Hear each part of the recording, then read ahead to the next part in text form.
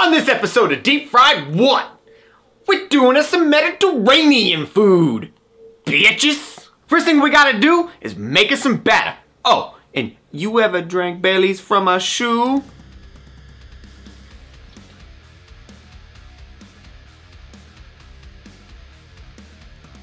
Today we'll be deep frying some Lamajun. It's like a flatbready pizza-ish type thing with minced beef and onions and all kinds of tasty spices. Oh, yes. Oh, yeah, buddy. It's like a purse. A lot of things don't give off this much aroma when you deep fry them, but this one, it smells like something special. Sounds crispy. Oh. That was fucking amazing. Okay, didn't look like a bad face. I need to go in for another. Yeah, you do. Get in there, boy. I wish there was a little bit more meat bits in there, because I know there's meat. So man, biting into this thing is like, it's so good. It's like a garlic cheese or something in there. There's a little bit of other things and some really nice herbs and spices and shit.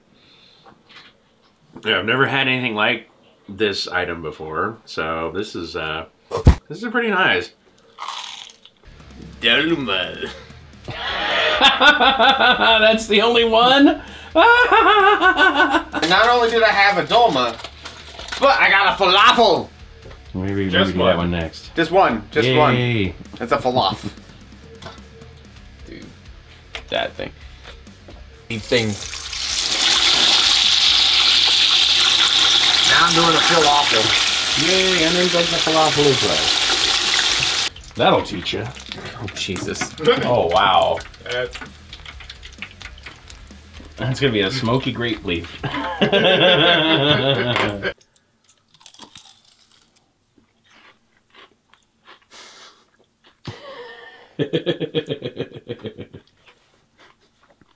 is a grape leaf with rice that has been deep fried.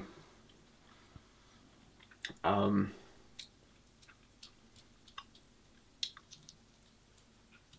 gonna give that a slash.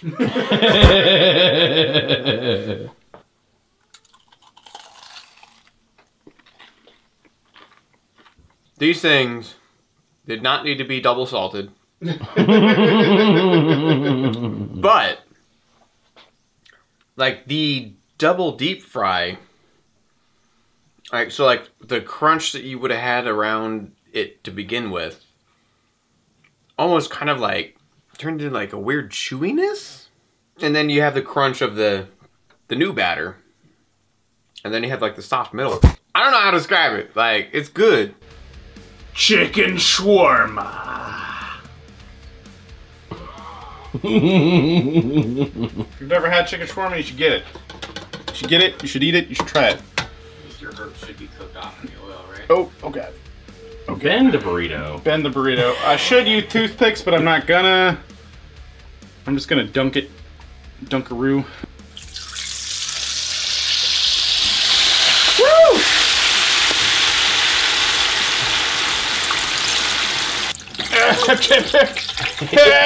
Come on, wrist strength. Yeah. There's a lot of vegetables and stuff in here, but Bring that in. it just feels good when you hold it.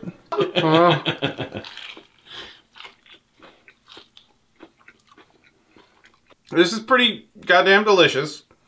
The one thing that's detracting for it for me is not in the way we deep fried it or anything. It's the way they set up the sandwich. It's more like a chicken salad shawarma than it is like what I'm used to of a grilled chicken shawarma. So it's a little like the texture of the chicken salad-y. And you get a ton of vegetables in there, so it's a little moist and wet. Which is, I mean, it's okay, but this is like, I've definitely had better chicken shawarma sandwiches that would deep fry even better than this, even though this is absolutely delicious. And here we have a kofta kebab. Ooh, look at all that goodness. A nice little meat tube, if I do say so myself.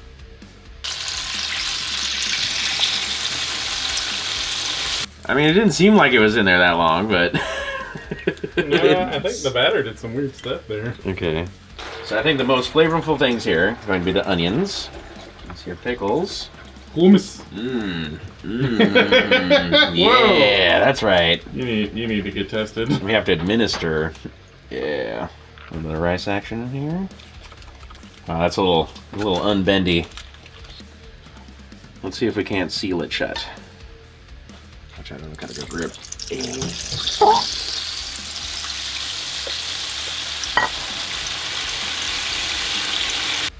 The watertight integrity that we love in deep fried. Looks like a taquito. Yeah. Little bits of relish or something in there. Oh god, it smells great.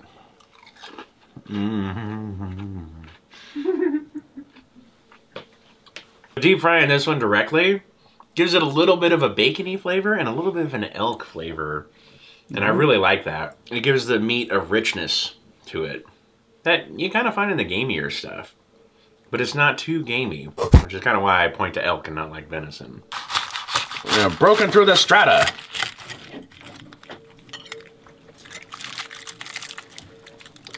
Oh. It doesn't look cool.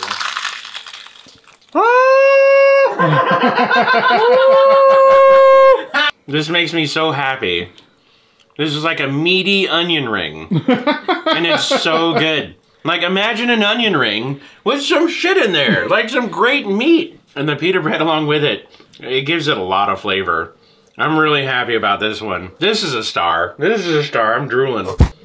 I'm doing a gyro for you other folks. Let's just let it Like submerge. taps for it as it sinks Dun, down. dun.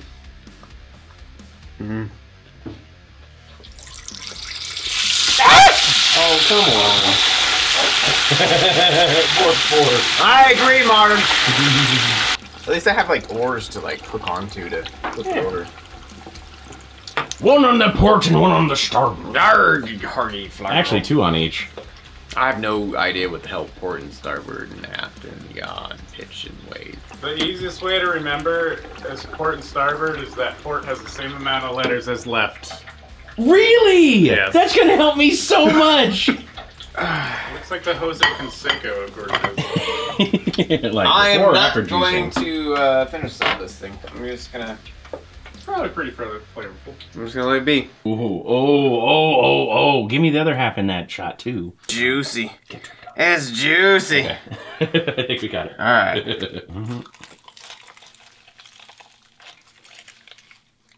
Oh, that sounds amazing. It's just like the gyro meat and the crunch. And even having like the lettuce and stuff on there. Because like, that's one thing that I hate about gyros a lot of times. Like when they put the lettuce on there. Like that shouldn't be on a gyro. It should just be like tomato and fucking onion. It actually does not detract from this. It actually helps it. Tzatziki. Yeah, sorry. You're right in the way. I know, yeah. My bad. So let's put some sauce on down. Yeah. Towards the outer regions. It did soak up a little bit more oil. But I don't care. That's just so good. As much as I love gyros, like they need to be crispy. Like they need to make like gordita gyros. Like that'd be fantastic. Get on, Taco Bell! Yeah. Yeah, seriously. So yeah.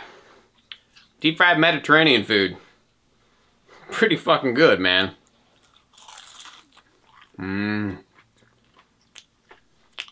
Things and stuff. Do things and stuff. Like, share, subscribe. Follow Loafy Mole-Ass Bitches on his Twitch.